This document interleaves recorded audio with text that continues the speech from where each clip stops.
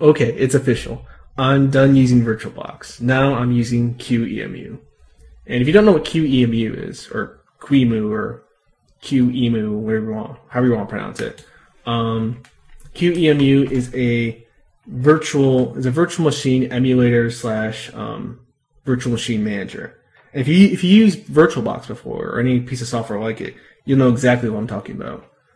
It basically lets you emulate entire computers on your computer, which is very nice if you want to test out an entire system or parts of an operating system without putting it on real hardware. And that's what I use it for. So today I'm actually going to be showing you how to use Qemu. Now Qemu, you can use it with a GUI or a GUI, however you pronounce that. I don't know. But I'm going to be showing you how to use it from the command line because that's how I use it, and I think that's probably the easiest and simplest way to use and edit things for Qemu. So first thing you want to do is make sure it's installed, first thing. But also, we also want to create a disk file or an image file for our virtual machine. So we can do that with the qemu-img command.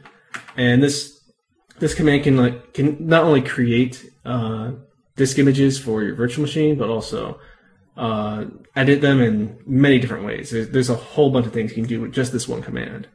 But we're just going to be creating an image. So I'm going to run qemu create, and we're going to give it -f to specify the format. Now there's two main formats that you can use for your disk images. There's RAW, which as it is, it's just a raw format, or there's QCOW2. And the difference between these two, I'll actually show you. If I do raw and I create, let's just do example.img, example image, and let's just say it's 20 gigabytes in size. If I make that, you'll see that we actually have example.img, and if I actually see how big that is, that takes up 20 gigabytes, despite the fact there's nothing in that disk or that disk image at all, or the actual file. So that's not ideal. I'm actually go ahead and remove that. But what you can do is you can actually place that or use the QCOW2 format. And basically what that will do is that will expand and use more space as you use it. But it also compresses your disk a little bit. So that's to save space, which is pretty nice. So I'm going to use QCOW2 for this example. And I'm going to create, just call this disk.qcow2. And let's just make this 10 gigabytes. And so now we have our, as you can see, this is significantly smaller. It's only around 200 kilobytes. So we're going to be using this. This is our disk image. And I'm going to be creating a virtual machine, or installing the OS. So I actually have an ISO image to avoid Linux ISO image to install. And so to actually run our virtual machine, what we need is to run the qemu system command. And if I actually see what all the systems that are available to me, we can of course choose where is it? Oh, here you go, x86-64, which is what most people will be running. Or if you have a really old computer, i386, which is 32-bit. But you can also emulate a bunch of different systems, like 64-bit ARM, 32-bit ARM, AVR, Motorola, that's an old one, MIPS, RISC-V, and let's see, PowerPC, and a bunch of different architectures. It's actually pretty nice. But I'm just going to be sticking to vanilla x86-64. So I'm going to be just running a base system. Of course, you can always, do other CPUs or different architectures. So first thing we're going to do is we're going to give it allocate memory to it. So we do that with -m, and I'm going to allocate, let's do 4 gigabytes of memory. And so that will give it 4 gigabytes of RAM for the entire system. And next I want, another thing I want is network. And you can set up a network interface by using -NIC, and this stands for Network Interface Controller. And we're going to do user networking, comma, model equals virt.io. And basically this just tells the virtual machine to use the virt.io driver for the networking, so it speeds it up a bit and makes it a bit more seamless. And now we want to give it our disk file, or the disk file that we made. So we can do drive, and we're going to say file equals, I think it was, 1 second. Yeah, it was disk.qcow2. So disk.qcow2.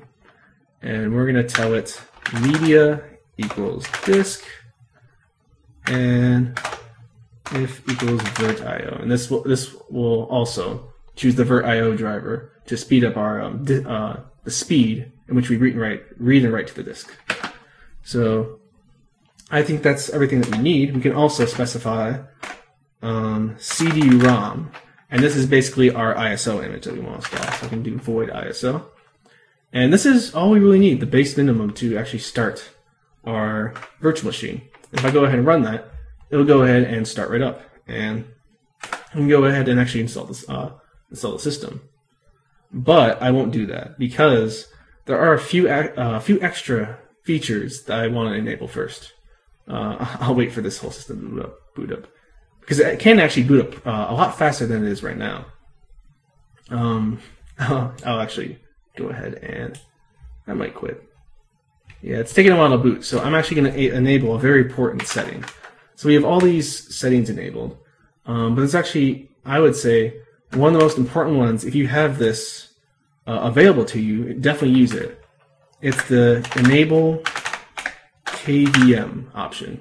And what this does is, if the system you're running has support for KVM, which stands for, I'm pretty sure it's kernel virtual management, I think that's what it stands for.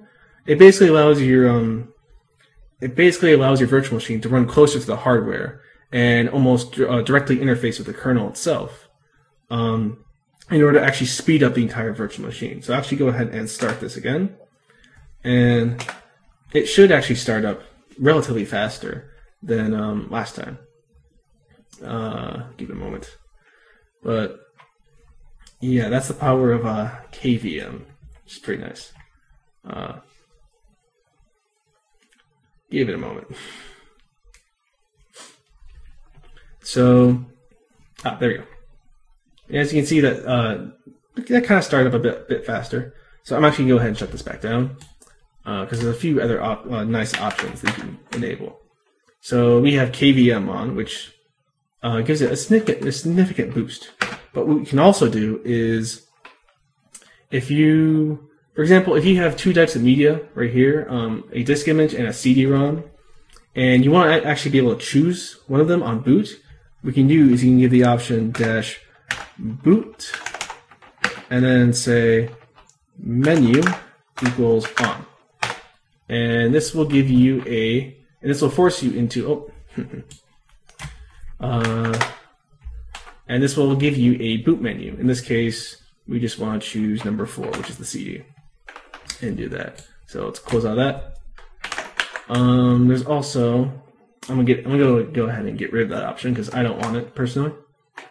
There's also the CPU host option, and this is if if Qemu doesn't recognize your system CPU or certain aspects of it that it can't find initially, and this will basically make sure that the code that's running on your virtual machine is able to, or the features running on your virtual machine, that it can utilize all the features of your actual host system, CPU wise, and so that might speed up your system maybe a bit.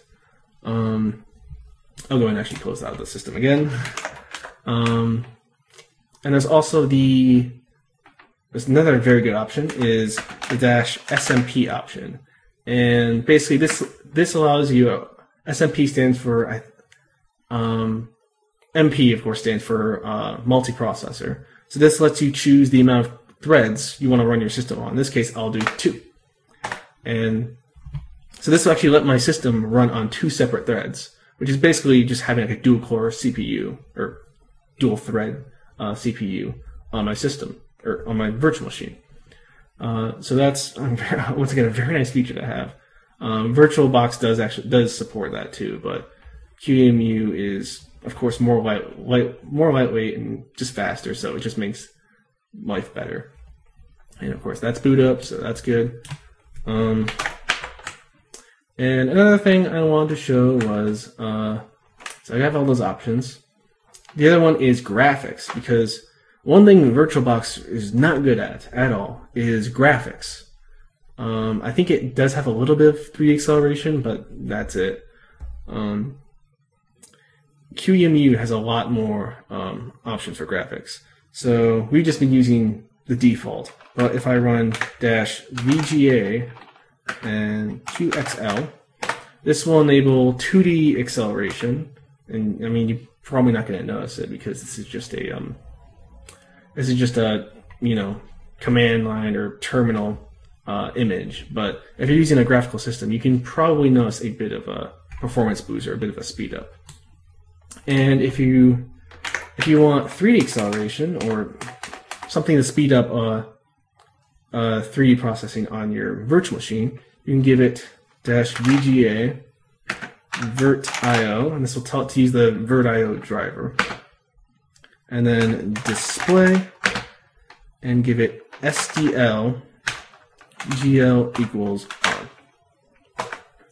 And this will actually boot up the system in this tiny little part of the screen. But when the system actually boots up all the way, you'll see that it'll actually take up the size of the entire box right here. Just give it a moment. Yep. Has to boot up all the way, and eventually it should fill up the entire box that this entire QEMU box. There we go. And so now we have the entire system up and running. And so I'll just go ahead and power this down.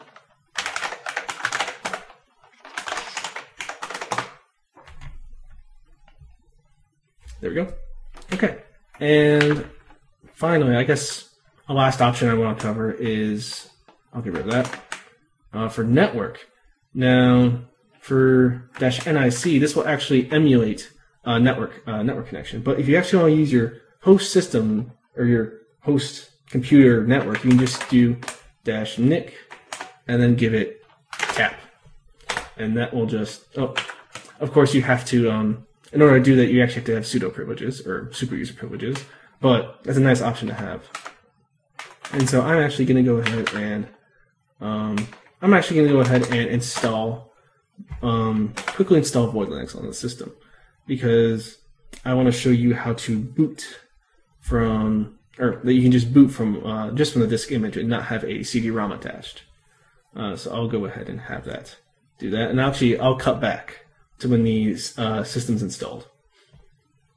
Okay, so I'm back. I installed the entire all Void Linux onto the this disk image, and it only took around not even 5 minutes, which goes to show how easy it is to and how quick it is to install Linux nowadays. But so I actually have it installed on this disk image, so I can actually remove void.iso and get rid of this section from our boot command or virtual system. And if I go ahead and run that, it'll actually boot straight from the hard drive. And we can go ahead and boot right into that and run our system without having, of course, the CD or disk image attached. And so that's pretty much the basics of QEMU. There's a lot more you can do with it, though. There's probably hundreds, if not thousands, of options, command line arguments, and a bunch of customizations you can do with just this one program. And like I said, you're able to emulate normal x86 systems, ARM systems, RISC-V, PowerPC, a bunch of other obscure ones too. But that's all I'm going to cover because there's so much for this one program. It's mind-boggling. But yeah, if you use VirtualBox after watching this video, shame on you. But I'm joking. But use QEMU. It's amazing. I'll see you.